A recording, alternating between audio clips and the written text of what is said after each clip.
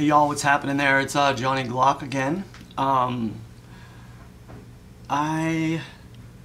am doing a video today on, I wouldn't say troubleshooting, maybe just building in general. I'm trying to dial in a trigger for a gentleman that shoots in the name of Johnny Glock, Frank, and he sent me his gun. I have already done everything like polish the slide tabs, the rail tabs rather, tightened the slide. It is a ZebTech slide. I've done some tweaks and stuff there. I've worked on the striker. I've done everything I can to the gun. So now I'm kind of getting into the part where you know, I'm going to get a functional trigger in here. And I was starting to build this, and I was, you know, running into some safety issues and stuff like that. And I thought it would be like a really good video to show kind of how I'm working with several different bars and whatnot, and how the tolerances are, and just even how the most minute little slice of something can, pardon me, make the gun unsafe. So I'll bring the camera down like I do, and we're going to take a look at this fine piece of equipment down here. So here is it's a Zeb slide, and I've already done some peening to it here, and you know, you can barely see like a little tapping marks on there, but everything that I wanted to do to it is done. The striker is completely smooth, and you can see the kind of mirror finish on that, everything that I want to do. So, you know, first thing I'm going to do is this is a trigger that I built that I you know, I really like the action on it. I love the action on it. Well, let's start with this. I'm going to use, this is a Gen 3 gun, so I'm going to use a Gen 3 bar. The thing with this shooter is he likes a quick break. So if I match this up with a 3.5 connector in a Gen 3 gun, which is this frame is a Gen 3, and when I'm testing, I pretty much just use the trigger pin. I'll bring this out just a little bit. There we go. Just, I'm gonna throw you guys off either with your angles, so like anyone. There we go. At least get it straight, except for this thing over here. We'll pretend it doesn't exist. Anyway, so I pop that in, and I put the trigger housing pin in. And just because of the way this is stippled, it doesn't want to kind of go through sometimes. So that's that. And so when I put the gun together, this is the Gen 3 pull. You see how that spun? Oh, did you hear that? And it just went off right by itself. Hear it? I didn't even pull it. So I'm going to go like this and pull, and then I'm going to rack and wait and go let off. See, and it shot, it fired. So this is definitely not a good combination right here. Spongy and dangerous. See, it's just going right off by itself. Now that's pretty hairy, because I know the engagement on this, the slide to frame is as tight as it's going to get. And so, you know, there's a couple things. This bar might work in another gun, but it's not working today, folks. So I'm going to pop that out. And then we're going to switch up to another. So listen to one. There's the jammer. Okay, let me see. This looks no, here it is. Okay, perfect. So this is another bar that I started to use that I really dialed in as far as the areas back here, and did a bunch of stuff to the radius there, and it is a Gen 4 bar, and guess what? It's going in a Gen 3 gun. Oh my God, it's blasphemy. So, and what this is going to give us is a quicker break. And so when I pull it like this, and if I have tension coming this way on the vertical extension and I push down, that is actually not letting this drop. But if I let go, it's dropping enough that it could potentially drop the striker. It all depends on engagement and some other things that we've talked about. So what I'm going to do is I'm going to put this together. And so now let's look at this. So we're at a wall right there. Little nudge there to hit the wall, and then it should break pretty quickly. And it is. So there's your break, and now your reset is only that. So, and now you see it didn't pick it up again.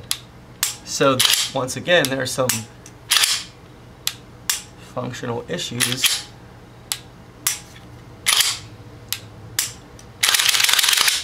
And that's kind of what you have to do, and you have to take your finger off and do that over and over again to see. And so now what I'm going to do is, and that might have been every once in a while when you throw one of these in, they're not, you have to make sure I'm getting this in here, they're not really seated, so you, first or second pull, you have to give it a second to settle in. So now I'm going to put this on because I want to make sure the engagement is right where I want it. And this engagement, you know, I know these are always so hard to see, but for the most part, once I pull down here, it's 100%. So that first time it dropped, I'm thinking it wasn't, yeah, I mean, that engagement is so solid, it's unreal. And another thing, when you're testing these guns, you know, everyone wants to go like this and when they dry fire, and I get it, but that's not the way the gun functions sometimes, so you really have to take that into consideration. But what we're looking for here is this quick, you know, there's a little nudge right there and then a quick break. Now, is that nudge enough to keep this gun safe? So then I'm going to do something like this, and thank God there's a, you know, actually when I'm doing this with a lot of guns, I just put one of these on just to make sure we're okay. So if I hit that, okay, it held. But it might not hold every time, so there, it went. So basically, this is an unsafe trigger, and we have to start over. But the thing is, I really like the action on this trigger. I like what it's feeling like. And I've spent some time with the, I've really spent some time with the bar to get it to behave like I want it to. So, with that said, I'm going to try to do my best to keep this bar. Now, if I put another bar in real quickly, I'm going to save this one here because it's the one I like. There's the Gen 3 bar we had. Here's another Gen 4 bar. Now remember, the safeties, the trigger safeties are modified on these. And I know exactly where I can cut on this tab right there to get it to be, you know, Gen 3s and Gen 4s are different. So that cut right there is a Gen 4 cut. For a Gen 3, that cut would be different. And we're going to drop this in and see how it functions.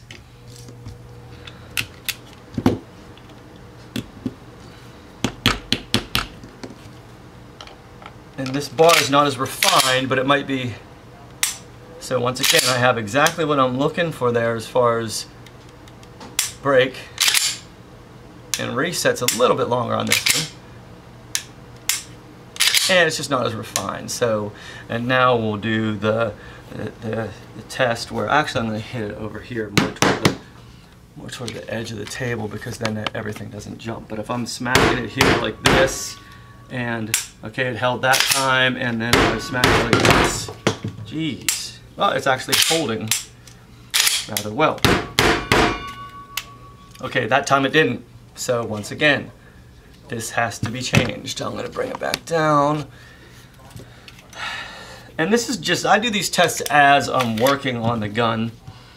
And I'm sure you know these are Glocks, so they can handle it. And I'm sure you'd be appreciative of it if you send my gun, you know, send me your gun, you know it's getting run through these tests before actually I do the more, you know, the more other tests like horizontal muzzle, all that kind of stuff. That was the horizontal drop test, but if it's dropping out there, we got problems. So what I did was, and I know you've seen me do this before, I started this where I, you know, took out the safety tab on this so it could be cut more like the Gen 3, so I know I have the correct clearances in the back there. So now what I have to do is find the bar that I really liked before, which this might be at my hand, let me see. That's not the Gen, it's the Gen 3 bar. This is the one still roughed. Okay, this is the one that I've done all the work to that I like. Yeah, that's it. So what I have to do is the video that you guys saw where I take apart this thing, take the safety tab out. Unless you like do this a lot, you could really kind of mess it up. So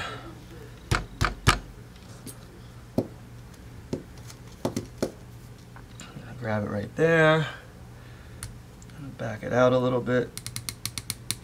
I like to take it so the whole entire pin doesn't fall out. Okay, so that goes out, and this is the one I prepped up right here, so this is going in.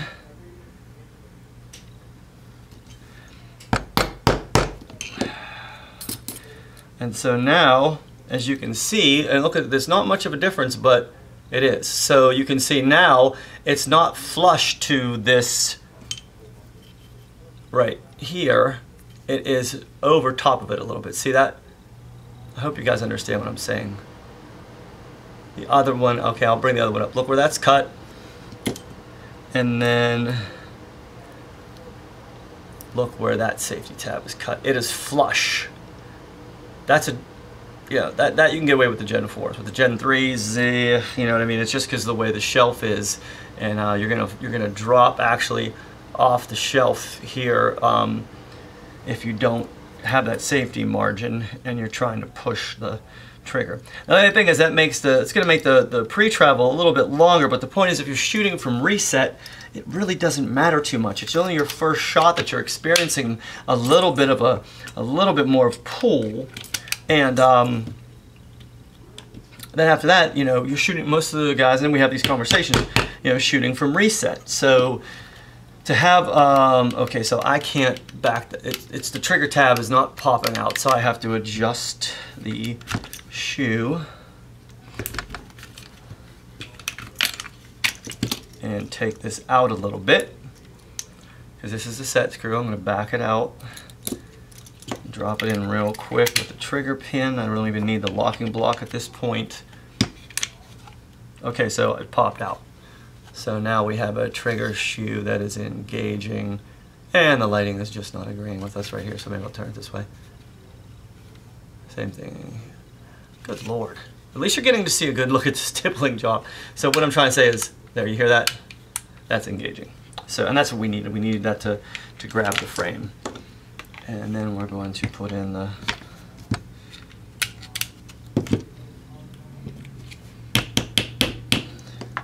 I don't have to push these in, but just because of the stipple job, it's a little rough there. So now you can see you have a little bit more pre-travel in there in the system. And since I stouted that up, you're getting what, feel that, hear that? It's kind of smacking the frame a little bit, so I'm gonna have to loosen that up. But from here, it's that quick break that I'm looking for, and then you can see how short this reset is if you're shooting from reset. And that's after the first shot. That's, I mean, this is a good 1911 trigger. That is not even a 16th of an, well, right about a 16th of an inch. And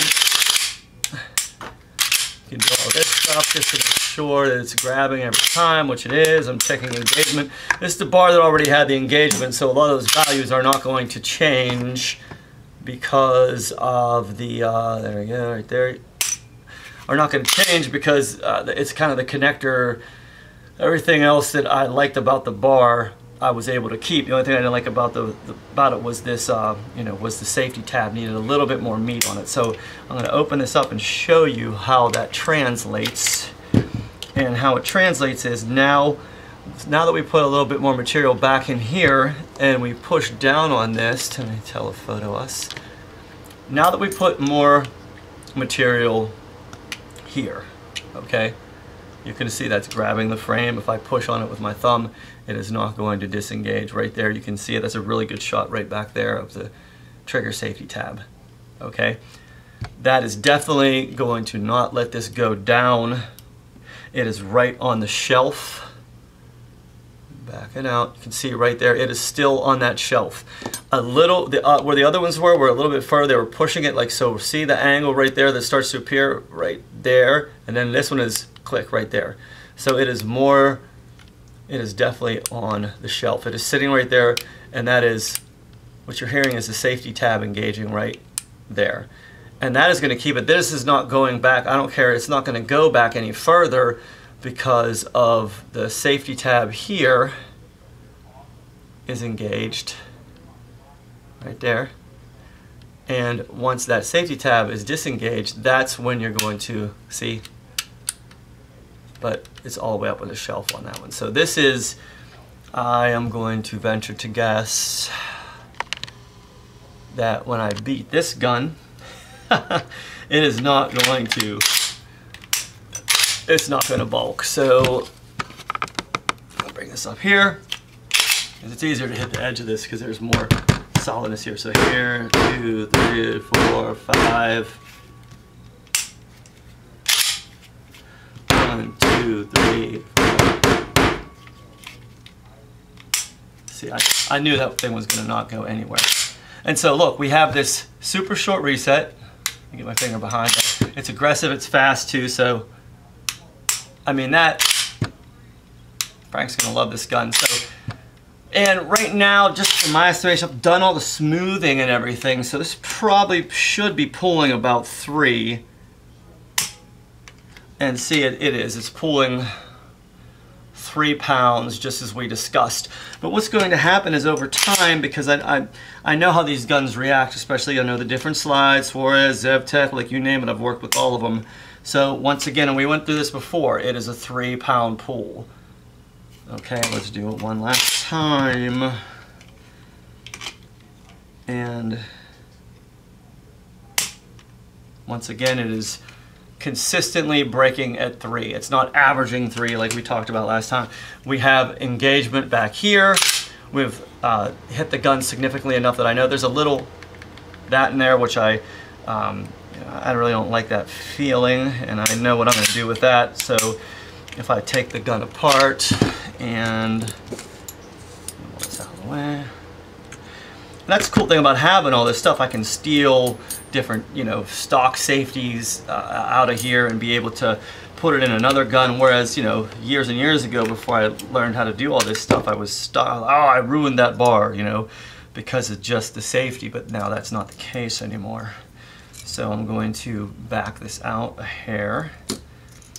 And that still might not clean it up the way I want it to, but I have to go, increments at a time to get what I'm looking for.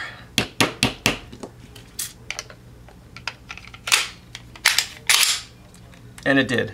It's gone. So remember, I'd go like this, and it would be, if you back up the video, you'd be like chicka chicka chicka. That's just a nice smooth safety now. Now when you engage in the wall, you can just hear me engage in the wall. It's really just nudgy, you know what I mean? It's not stacking or anything, it's just wall. And that's really, especially when the beeper goes off, that's not really going to be too perceivable to you. So there's the brake, reset brake, reset brake, reset brake. This is all happening at 3 pounds. It is tight as a duck's arse because I already did the tightening here. The lockup itself is tight, so you can see this barrel is like just, it's tightened to the point where you don't want to over tighten it, but this gun is going to race and run like a machine, like a Rolex. So basically, I just figured I'd show you that to explain to you the difference. I know these values off the top of my head, so if I see a trigger safety and I say, oh, I'm matching that with, now if that was going in this housing with a different cut, that would work because I know the margins with the shelf here and how that's going to function. And that all has to become second nature, and it also depends on what connector I'm matching that up with. Some connectors will not even allow, the first bump is going to stop you at the connector before you even hit the shelf, the drop shelf. So there's all kind of different pluses and minuses that we talk about. And the name of the game is to keep the gun safe. At the end of the day, you want to do exactly, I want to do exactly what the shooter wants, but at the same time, I want to make sure that it's a completely safe gun. And most guys get it, you know what I mean? Like, I'll get the call of a guy that like wants a 2-pound trigger with no pre-travel whatsoever, and it's usually like they probably haven't shot a ton, so, and realize like, well, you know, do you shoot from reset? And you know, it's one of those things where a Glock trigger, you know, it's sub 3, like say in between 2.5 and 3. The reset is awesome. It's completely safe, unbelievably safe. Of course, if someone wants those things, I have to build the triggers differently. I'm doing a whole entire different thing to get that trigger to be like a pound and a half, 2 pounds. It's not even in this whole realm. It's a whole different. You know, you're drilling out, taking this off, and you're repositioning the actual shoe on the bar, and you have to cut the shoe. I mean, you have to cut the bar and, you know, re-drill the hole. And it's definitely, and you have to have the gun in your hand. So, but for the most part, you know, those of you that have the kits, or that are, you know, thinking of ordering a kit, or you're sending me your gun, and you're knowing that this is what I'm, you know, working within these parameters to make sure the gun is safe. Might have a little nudge of pre-travel, but at the end of the day, you know what I mean, like, you're going to be able to sleep better, I'm going to be able to sleep better, we're going to know it's not a gun that is going to ever, and you can see I was striking that gun pretty hard on there, Frank, I'm sorry for that, but I mean, I know you get it. So, and I appreciate you letting me use your gun. Even though I didn't ask you, I appreciate you letting me use your gun for this video. So anyway, yeah, this is getting ready to, I'm going to go shoot the crap out of it, not the crap out of it, I'll shoot like 200 rounds maybe, just to make sure it's functioning exactly how I want it to, and then it's get shipped out. So, just another video from Johnny Glock. www.johnnyglock.com is the website. You can call me at 941-376-4383. I did have another parfait today here at Quick Draw Defense in Venice, and I tell you what, man, someone better eat all those, because there's some left in the fridge. I gotta get rid of them. They gotta get rid of them, because I'm like ready to lose it. But anyway, yeah, that's it. So keep subscribing, keep checking out the kit. Not your subscribe, but you know, subscribe if you want. And I got a bunch of more videos coming on the Gen 5s and a bunch of cool other stuff. And I still have some things in the work as far as some designs that I'm coming out with some partnering up with some machine shops and stuff like that. So hey, y'all have a great day and take care. We'll see you.